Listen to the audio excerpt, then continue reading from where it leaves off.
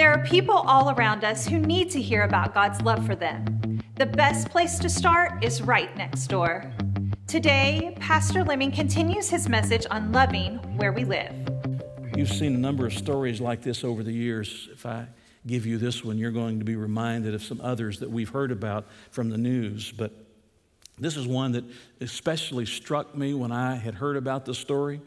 It happened a number of years ago to a young woman who was in her late 20s. And as she was going home, on her way home, a man attacked her, began to assault her, and began to stab her. Again and again, assaulting her and stabbing her and assaulting her and stabbing her. It took over a half an hour to murder her. It took over a half an hour to murder her. She was screaming repeatedly for somebody to come to my aid, somebody help. I don't know what all the words were that she was saying. I don't know all the things that she was yelling, but she was screaming. You knew she was in trouble. And here's the troubling thing. There were 38 people who were looking from their apartment windows, who were interviewed by the police. 38 people looking on from their apartment windows, watching the crime take place. And not one, not even one, bothered to even call the police, let alone go down and do something to try to save this woman's life. 38 people interviewed by the police that saw what was taking place, looking at it through the windows of their apartments, didn't even call the police. They saw, but they didn't see. They're like the Levite and the priest, and they see something, but they don't see the value of the person. They don't see the worth of the individual. They don't see the image of God in that individual. And when they were interviewed as to why they hadn't done anything, the most common response they heard back was, we just didn't want to get involved. We just didn't want to get involved. If we're going to obey this command of Jesus, or this command of God, that we're to love our neighbor as ourselves, it means that we've got to open our eyes and we've got to see. Those people that are laying in the gutters of the streets today are people that matter to God. Those people who have a needle in their arms and are overdosed and they desperately need a Narcan treatment to revive them are people who bear the image of God. Those people who are going through the difficulties of life and they barely have their heads above the poverty line are people that matter to God. And we as the church have got to open our eyes and we've got to see. We've got to quit burying our heads in the sand. We've got to quit acting as if we didn't notice. We've got to quit saying, I just don't want to get involved. That's really not my place to get involved. We have to open our eyes and see. But do you know what really makes the difference in this story? And do you know what's about to happen that Jesus is about to say that is scandalous? Jesus is about to make a hero out of someone in this story that is absolutely scandalous to the Jewish people. And as you already know, it's a Samaritan. I don't have time to take you back to give you the history of the Samaritans, but just for the shortened version, it's Jews who intermarried with Gentiles so that you have a mixed race of people. And the result of that is what? The Jews disliked the Samaritans, and the Samaritans disliked the Jews. You remember in John chapter 4 when Jesus goes through Samaria and sits down at the well, and the Samaritan woman comes out, and Jesus says, would you give me something to drink?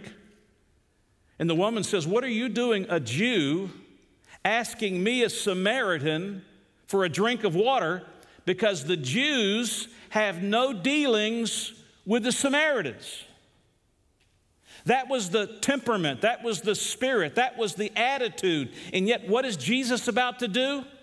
Jesus is about to go past somebody who is a priest and somebody who is a Levite, who has no question as to their nationality.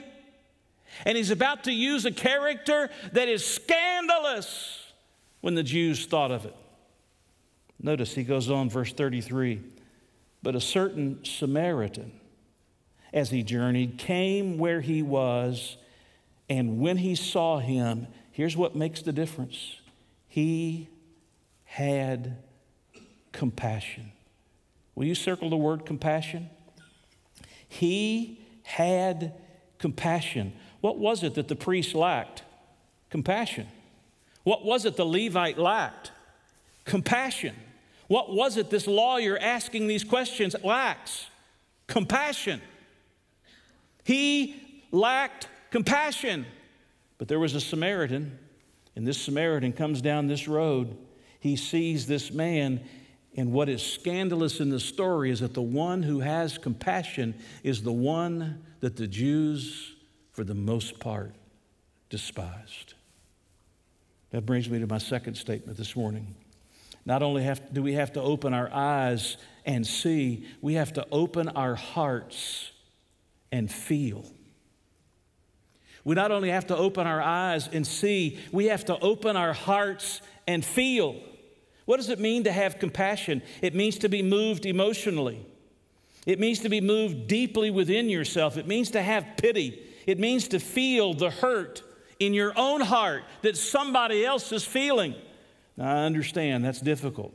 Again, we have compassion fatigue. A lot of us have compassion fatigue.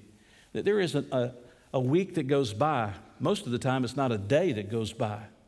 That there isn't somebody who calls me or contacts me or comes to see me whose life isn't falling apart in some fashion. They're not broken in some fashion.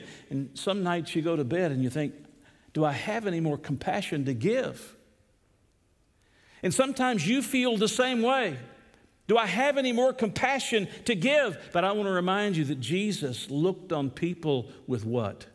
He looked on people with compassion. He looked on cities and he saw people and he had compassion on those people. You remember the story that Jesus tells a little bit later in the Gospel of Luke chapter 15 about the prodigal son? And the son takes his inheritance and he goes down and he squanders his living so that he has nothing left. And he's down here in a pig pen and he comes to himself and he says, you know what I've got to do? I've got to go home. And even if it means being a servant in my father's house, it's better than where I am now. And the son begins making his way home.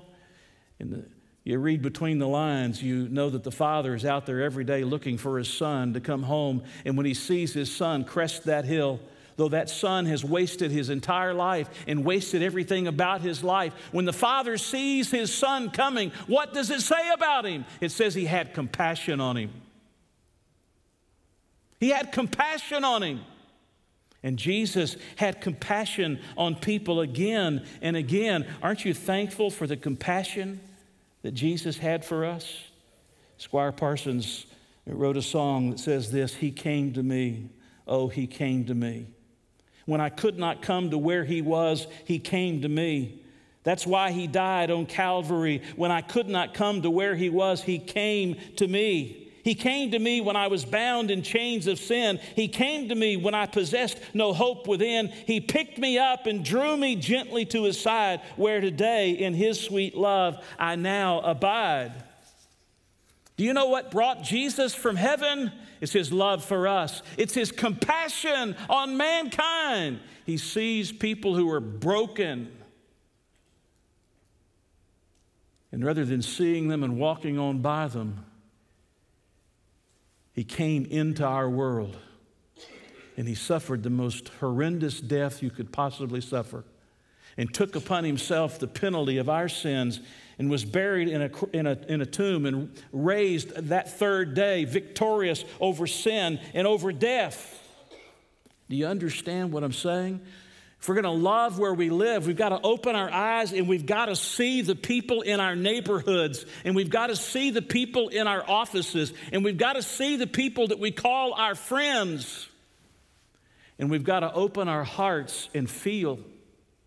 We got to ask God to help us to feel what they're feeling, to have pity upon them, to see the desperation of their circumstances. They don't know what they're looking for. They don't know why their life is empty. They don't understand how the things they're using will only run out in the end and provide no real satisfaction. And if we don't love where we live, where our hearts are opened so that we can feel what they feel, we'll never be moved to go to them. Here's a man in this story where Jesus says it's a good Samaritan or a Samaritan. By the way, to the Jews, there was no such thing as a good Samaritan.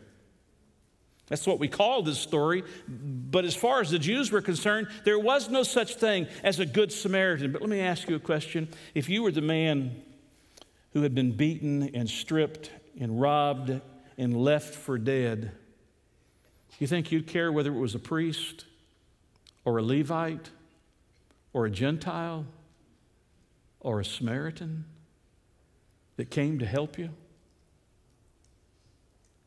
What it takes is compassion. It takes people who look around and recognize and seek to try to feel what other people are feeling so that you have a desire to do something to help them and to bless them. Terry Muck is an author, and he tells the story about a man that lived in a neighborhood, and he was neighbors with an unbelieving family.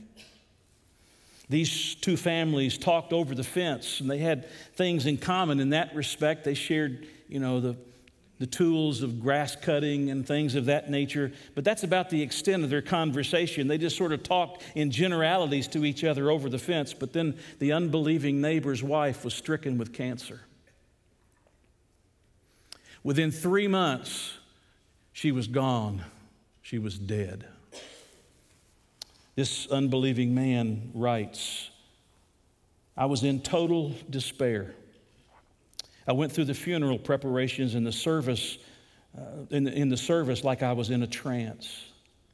After the service, I went to the path along the river and walked all night. I wonder what he was thinking about doing.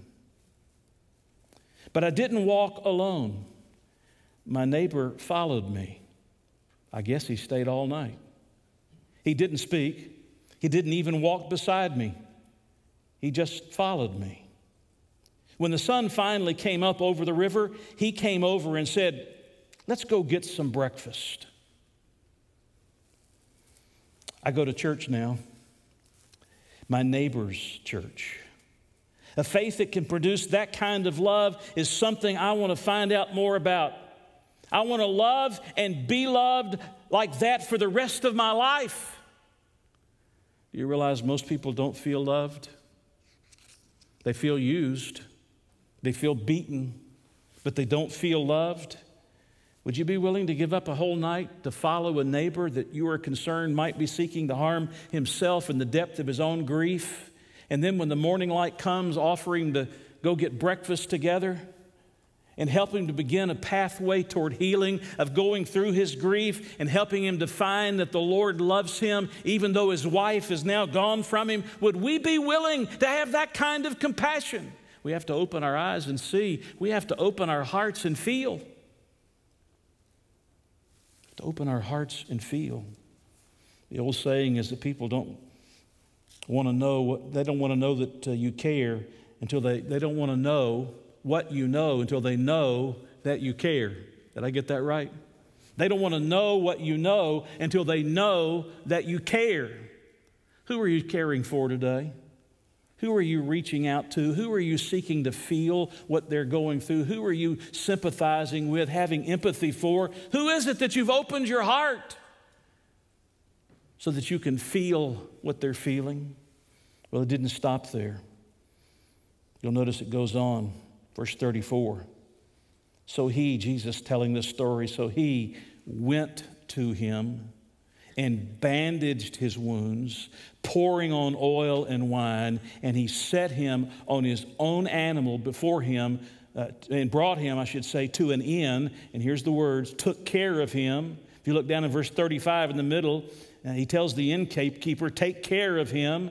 But what does he do? He goes to him, He bandages up the wounds. He pours in oil and wine. He sets him on his own animal, and he brings him to that inn. And then he pays the expense for that man to stay in that inn. Not only do we have to open our eyes and see and open our hearts and feel, we have to open our hands and help. Did you hear me? We have to open our hands and help. And here is a man who had every reason. The other two men, you would have thought, this being one of their own brethren, would have stopped and helped him. But here is a man, the Good Samaritan, who could have said, you know what, the way they've treated us through the years, I don't think I'll do anything for this man. I'm going to be the one that walks on the other side of the street and walks down the street. But he didn't do that. Can you imagine the Jewish audience that's listening to this right now? Just imagine you're the Jewish audience. You're listening to Jesus tell this story, and he just made a hero out of a Samaritan. It would be a little bit like making a hero out of an Islamic terrorist. If you want to get the idea of how they would have felt and how scandalized they would have felt at this moment. And they couldn't believe that Jesus was saying these things, that a Samaritan went and did what our own brethren weren't willing to do. This man not only opened his eyes and he saw and opened his heart and he felt, but this man opened his hands and he helped. I mean, this was no easy task.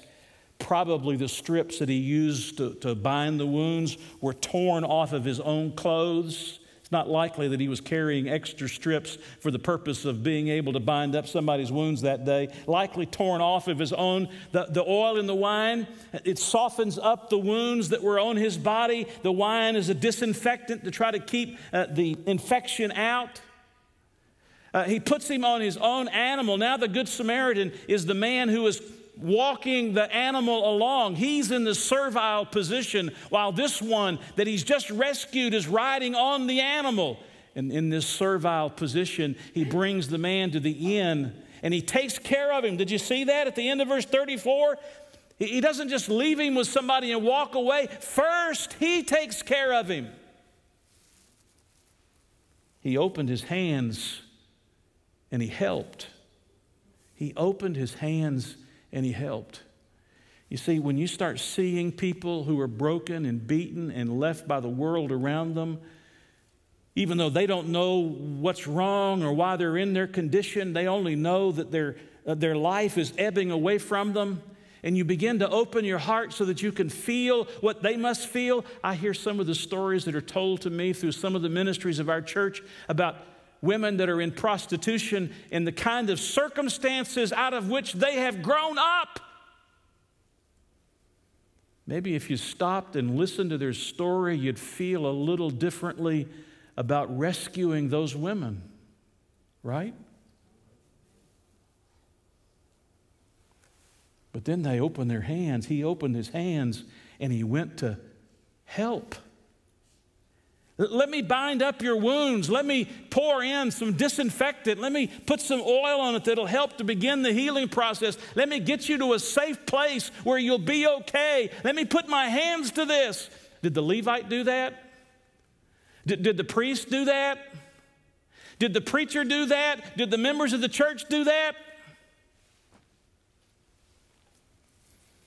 It was the least likely person who did that.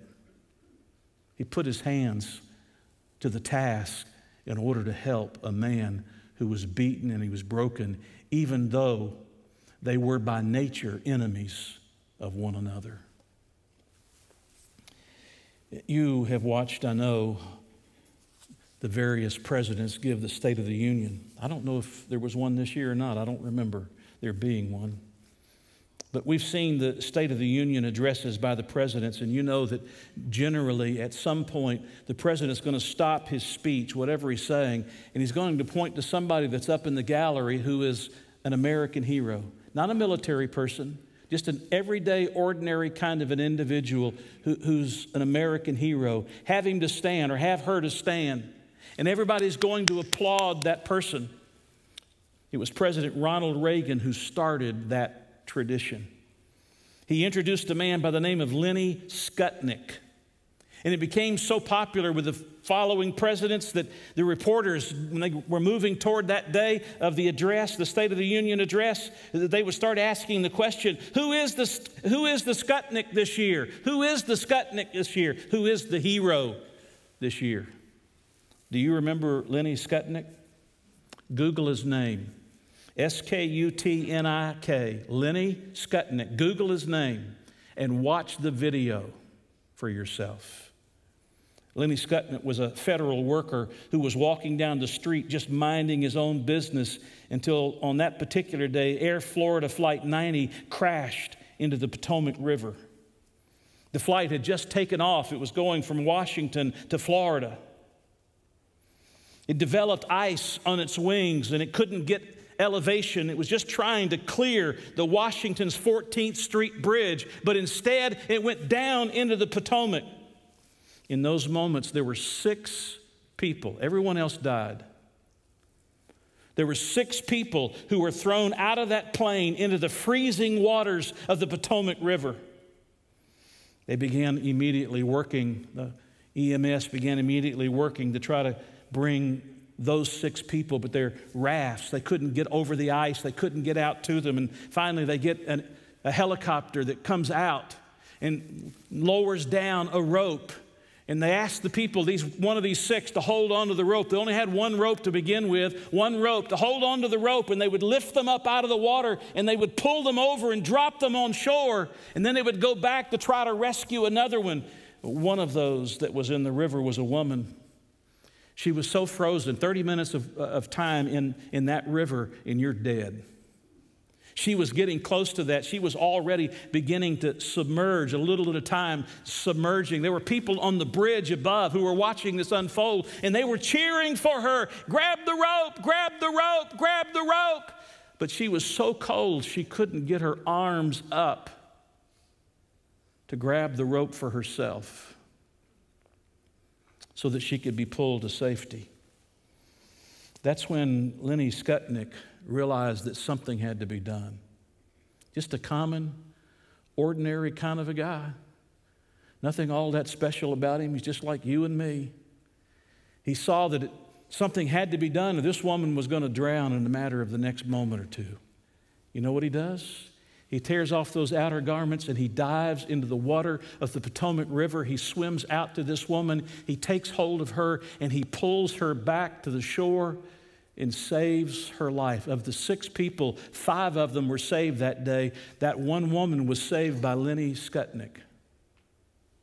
It was a man who saw that there was something that needed to be done, who had compassion in his heart, and he opened his hands and helped.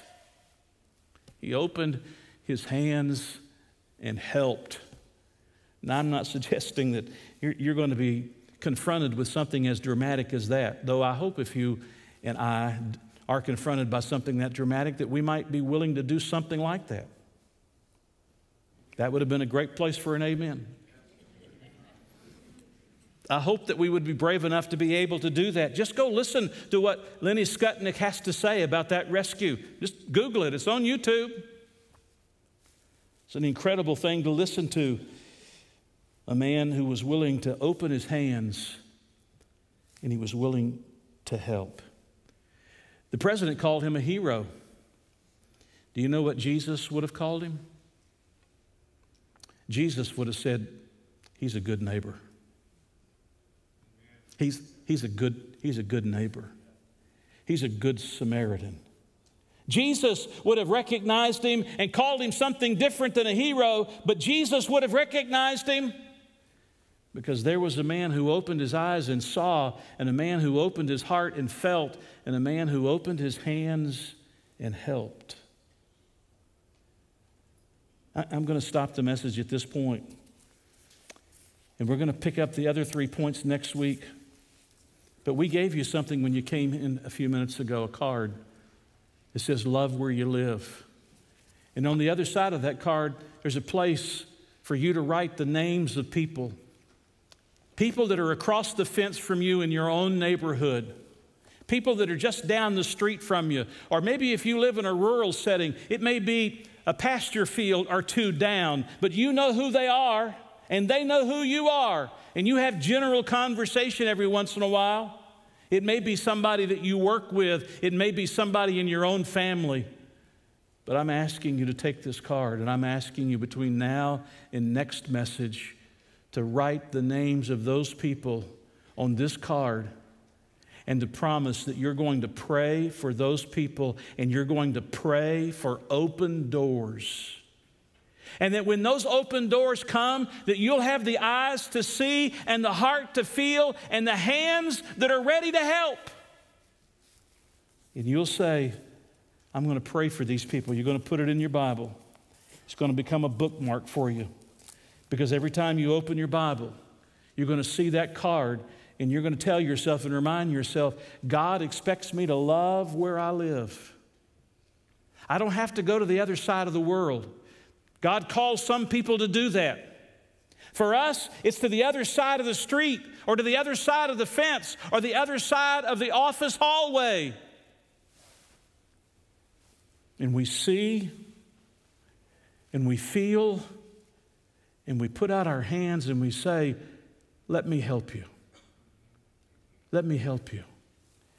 And you commit yourself to praying again and again and again for these dear people. You know why I want you praying for them? You say, I'm not going to write that down. I'm going to keep it in my mind. You won't pray for them, and you won't see when they have a need. If you don't write it down, and you don't bring it out, and you don't call their name out, and visually look at it, and verbally say it again and again, you won't see, you won't feel, and you won't put your hands out to help. You start praying. You start thinking about these people on a regular basis, and all of a sudden, you know what happens? This has happened so many times to people that I know. All of a sudden, they've been praying for somebody. They've been thinking about somebody on a regular basis. All of a sudden, they see an open door. And they see an opportunity. And the opportunity is for me to love where I live. I don't have to go to the other side of the world. He put me in my mission field. It's my neighborhood. It's my workplace. It's my school. That's my place. That's my place to love. And I'm going to start loving people right where I am. Thanks for joining us today, and we invite you to come back each Sunday for more messages. If you would like more information about today's message or Lewis Memorial Baptist Church, feel free to contact us. We would love to hear how this ministry is helping you in your daily walk.